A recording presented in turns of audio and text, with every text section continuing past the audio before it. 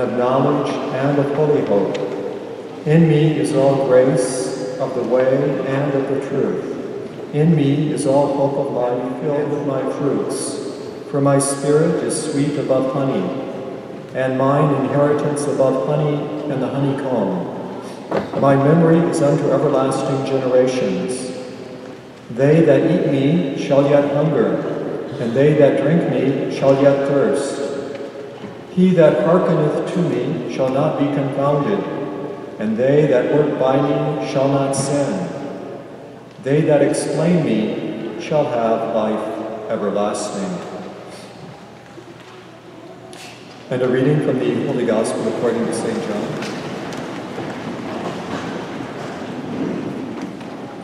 At that time there stood by the cross of Jesus his mother and his mother's sister, Mary of Cleophas and Mary Magdalene. When Jesus therefore had seen his mother and the disciples standing, whom he loved, he saith to his mother, Woman, behold thy son. After that he saith to the disciple, Behold thy mother. And from that hour the disciple took her to his own. And thus far the gospel of the Lord.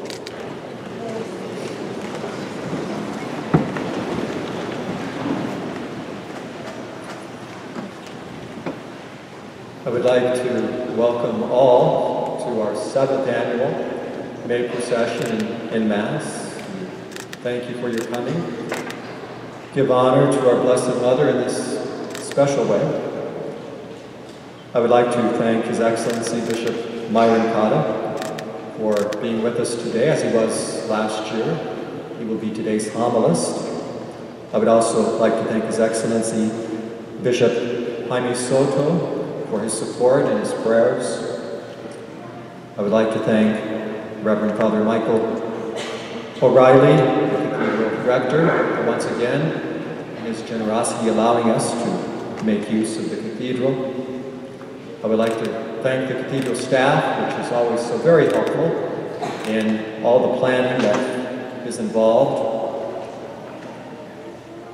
I would thank in a special way the choir and the choristers of St. Stephen, First Martyr, helping to make this Mass an especially beautiful one for the Altar Guild of St. Stephen's and from beyond, and so many others, most especially Mr. Michael Solton, who is the one who coordinates all of the various activities, and without whom this day would not be possible.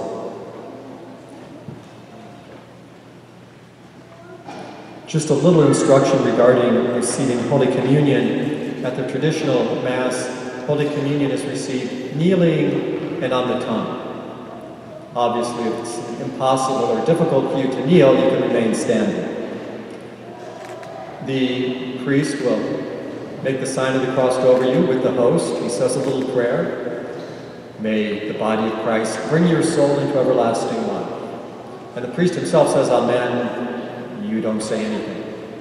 So you just open your mouth, put your tongue out a little ways, the priest places the host on it, and you return to your seat. Again, just for those who may not be so very familiar with the way in which communion is received at the traditional Mass. Meu Virgil creio, adoro, espero e amo-vos. Peço-vos perdão para os que não creem, não adoram, não esperam e não vos amam. Meu Virgil creio, adoro, espero e amo-vos. Peço-vos perdão para os que não creem, não adoram, não esperam e não vos amam. Meu Virgil creio, adoro, espero e amo. peço-vos perdão para os não creem, não adoram, não esperam e não vos amam. Amen. Beginning with the wonderful celebration of the Easter Triduum with Holy Thursday, I embraced this proclamation of, my God, I believe, I adore, I hope, and I love you. I ask pardon for those who do not believe, who do not adore, do not hope, and do not love you. That's how I began my homily on Holy Thursday. That's how I began my homily on the Liturgy of Good Friday. That's how I celebrated Easter Sunday. That we draw to the prayer of Fatima that the angel of Portugal taught the three shepherd children, Jacinta, Francisco, and Lucia, a year before Our Lady ever appeared to them in the Cova de Ria. The angel taught him this prayer, which drew, of course, attention to Jesus. Jesus in the Blessed Sacrament. Jesus in the Eucharist for us. As the angel appeared to them with the Blessed Sacrament suspended before them, they bowed their heads, their foreheads to the ground, saying this prayer with all their heart, with all their being. And I challenge us to learn this short prayer as we continue in the season of Easter, the season of resurrection, season of new life, and we move toward the great feast of the outpouring of the Holy Spirit, Pentecost. You know, may this prayer, may this song, may this refrain echo throughout the whole year. It's a perfect prayer of centering for us. As we gather this morning on this first Saturday of the month of May, the month of Mary, the month in which we celebrate motherhood, we give praise and thanks for the gift of the mothers that God gave us and our families, all the work, love, dedication they have done, and those who have gone before us. May they rest in peace. We also look toward the 13th of this month, which is the anniversary of the first apparition of our Blessed Mother in the Cova de Ria, before the three shepherd children, and left a wonderful message of peace, of reparation, prayers. As this refrain brings to our attention, we pray for those who do not believe, for those who do not hope and adore, and those who do not love. We pray and reach out to them in our prayers to our Blessed Mother, to Our Lady, who loves us all very much. I remember in an assignment that I had before I became Vicar General in the Diocese of Fresno, my last parish assignment was a wonderful parish named after Our Lady under a very unusual title. You don't hear it often, Our Lady of Miracles.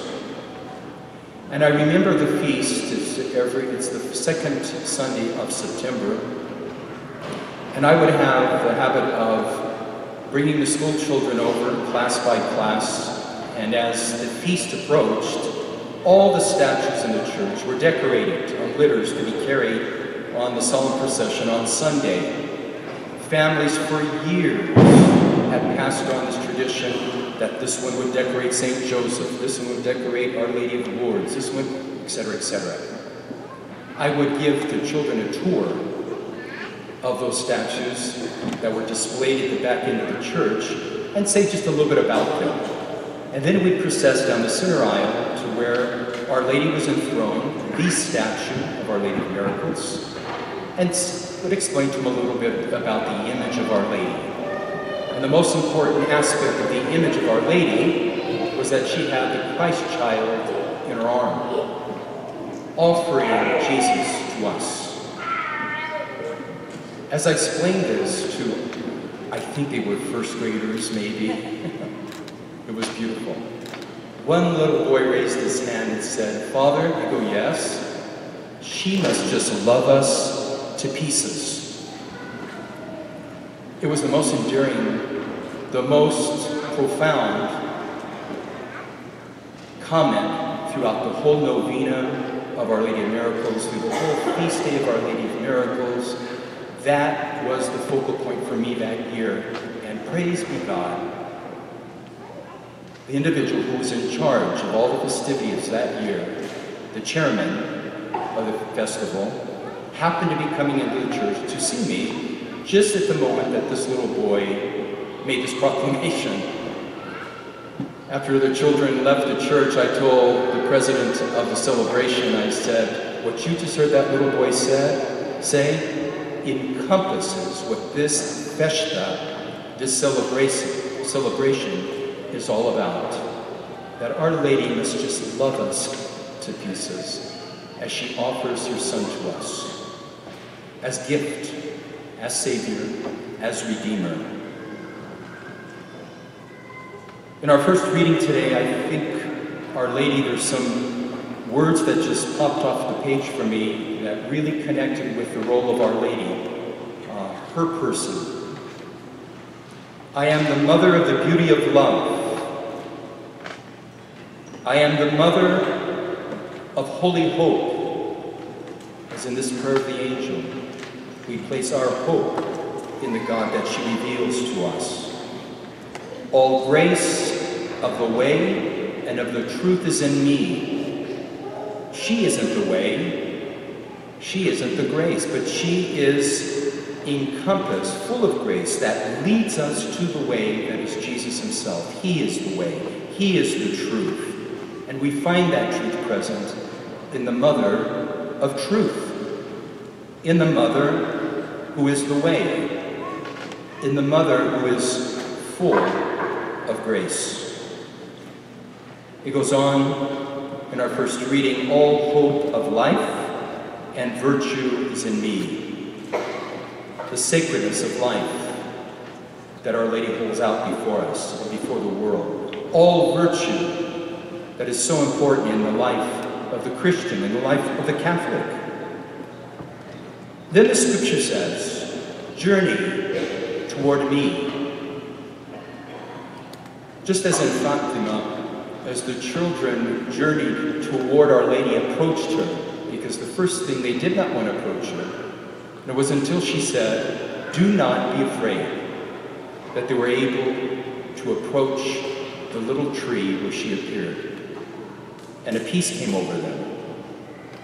Journey toward me, because I will lead you to Jesus. The scripture told us today, "My memory is for generations of all ages." And in the Magnificat we hear that proclaimed. All generations will call me blessed. Now unto the end of the world, Our Lady will be acknowledged, blessed among all women. One of the outstanding aspects of Our Lady is she was filled with courage, and we see in the gospel proclaimed today, she wasn't at a distance from the cross. She was at the foot of the cross.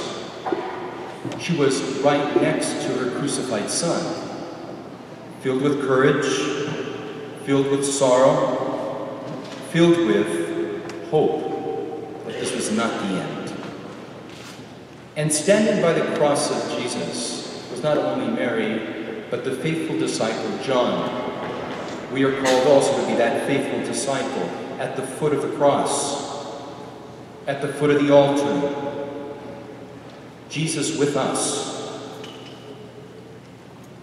And we hear that wonderful gift that Jesus gave to John, and not only John, but all of us.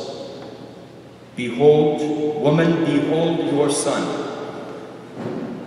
And then turning to the faithful disciple, "Behold your mother." What does our Jesus do as he hangs on the cross for us? He empties himself to the point that he lets go and gives to us the last thing he's hanging on to, for comfort, for peace, for strength, his mother. and he empties himself and gives her to you and to me. Gives her to those who do not even know her, inviting them to be sons and daughters, brothers and sisters, and allowing her to care for us, to lead us again to the way that is her Son. The beautiful thing in that gospel says, from that hour, the disciple, John, took her into his home. I believe today's celebration, honoring our Blessed Mother, is that we invite others to open their doors of their heart and welcome them into their home, their heart. Allow her immaculate heart to touch our hearts, and to allow Our Lady to reside, spiritually speaking, in the domestic church, your homes, among you, your families, you as parents, you as spouses, you as brothers and sisters, parents. Welcome Our Lady under your roof, to allow her to lead you to Jesus, who is the way. In closing, I came to this little quote just recently, actually, in referring to our Blessed Mother at the foot of the cross, and also taking in mind the Easter season. With a blend of suffering, joy, and holy anxiety, Our Lady burned with desire for her Son to resurrect. That's a beautiful quote. Our Lady burned with desire for her Son to rise from the dead, waiting in vigil, filled with hope, adoring, believing, loving, as that prayer of the angel brings to our attention in this month of May, the month of Our Lady, the month of Our Lady of Fatima, the Immaculate Heart. The prayer of the angel is a creed that Our Lady lived with all her mind, heart, strength, soul, her whole person. I believe, I adore, I hope, and I look for. And I turn to those who do not believe, who do not adore, who do not hope, and do not love you. I intercede on their behalf as their mother, as I stand at the foot of this cross, and as I stand in the entrance of the empty tomb. That's our mother. That's the gift Jesus gave us at the foot of the cross. This woman filled with love and hope, adoring, never tiring of all those virtues. May Our Lady bless us as we begin this month of her honor, in her honor, this month of May, as we move toward Mother's Day itself, and give praise and thanks to God the Father for the gift of Our Lady, and the gift that Jesus gave us at the foot of the cross.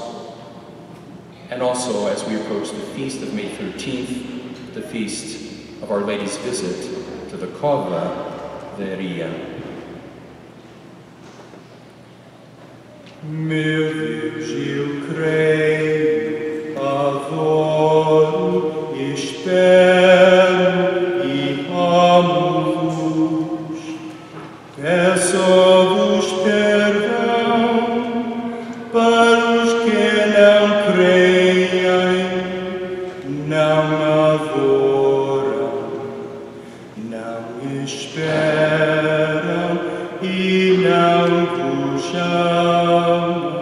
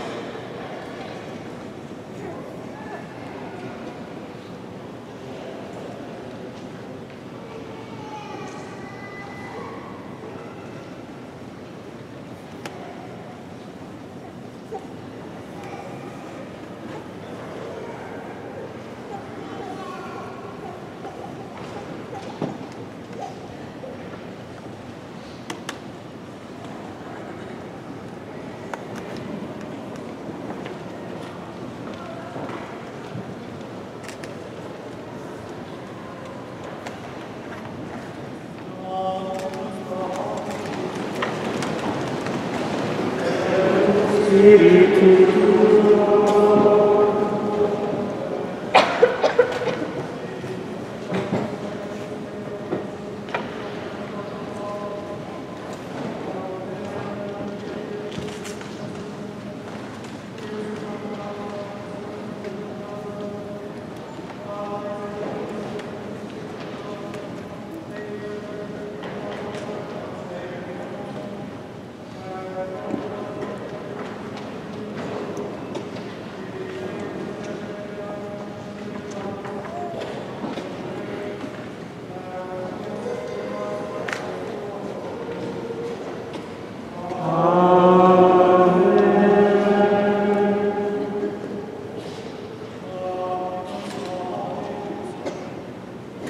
Et cum spiritu tuo.